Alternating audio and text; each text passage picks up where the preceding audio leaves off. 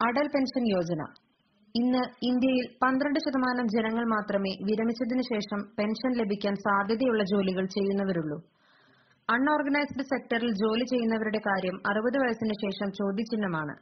വാർദ്ധക്യകാലത്തെ സമാധാനപൂർണമായ ജീവിതത്തിന് പെൻഷൻ അത്യാവശ്യമാണ്. ജനങ്ങളുടെ ഈ ആവശ്യം മനസ്സിലാക്കി മോദി നടപ്പിലാക്കിയ പദ്ധതിയാണ് അടൽ പെൻഷൻ യോജന. UPA ഗവൺമെന്റിന്റെ കാലത്ത് ആർക്കും പ്രയോജനമില്ലാതെ കിടന്നിരുന്ന സ്വവലംബൻ യോജന എന്ന പദ്ധതിയെ മികച്ച രീതിയിൽ പുനരാവിഷ്കരിച്ചതാണ് അടൽ പെൻഷൻ യോജന. പദ്ധതിയുടെ പ്രത്യേകതകൾ: 1. 18 വയസ്സിനും 40 വയസ്സിനും ഇടയിലുള്ളവർക്ക് പദ്ധതിയിൽ ചേരാം. 2. 60 വയസ്സിന് ശേഷം പ്രതിമാസം 1000 രൂപ മുതൽ 5000 രൂപ വരെ നിക്ഷേപത്തുകയ്ക്കനുസരിച്ച് പെൻഷൻ ലഭിക്കും. 3. 18 വയസ്സായ ഒരാൾക്ക് പ്രതിമാസം 42 രൂപ മുതൽ 210 രൂപ വരെ നിക്ഷേപിക്കാം. നിങ്ങളുടെ ഇപ്പോഴത്തെ വയസ്സിനനുസരിച്ച് നിക്ഷേപിക്കേണ്ട തുകയും ഉയരും.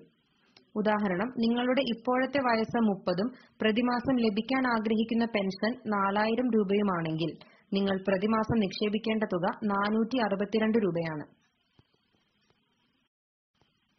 4. നിങ്ങൾക്കൊരു ബാങ്ക് അക്കൗണ്ടും ആധാർ കാർഡും ഉണ്ടെങ്കിൽ ഈ പദ്ധതിയിൽ ചേരാം. 5. Atal pension Yojana application form ഗൂഗിളിൽ സെർച്ച് ചെയ്ത് ഡൗൺലോഡ് ചെയ്തെടുക്കാം. അല്ലെങ്കിൽ എല്ലാ നാഷണലൈസ്ഡ് ബാങ്കുകളിലും ഫോം ലഭ്യമാണ്. 6. അടൽ പെൻഷൻ യോജന ഫോം പൂരിപ്പിച്ച് നിങ്ങളുടെ ബാങ്കിൽ, നാഷണലൈസ്ഡ്, പ്രൈവറ്റ്, ഗ്രാമീണ ബാങ്ക് ഏതുമാകാം, ബാങ്കിൽ സമർപ്പിക്കുന്നതോടെ നിങ്ങൾക്ക് അടൽ പെൻഷൻ യോജന അക്കൗണ്ട് ലഭിക്കും.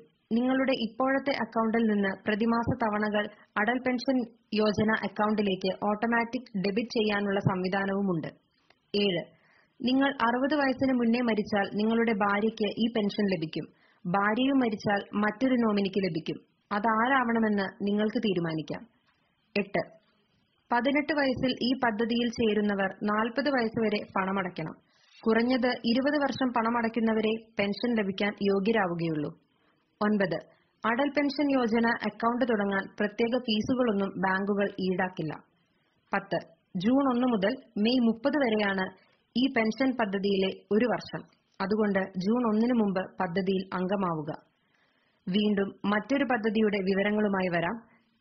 ഇത് എല്ലാവരിലും എത്തിക്കുക. നന്ദി. Bharathabhoomi news desk.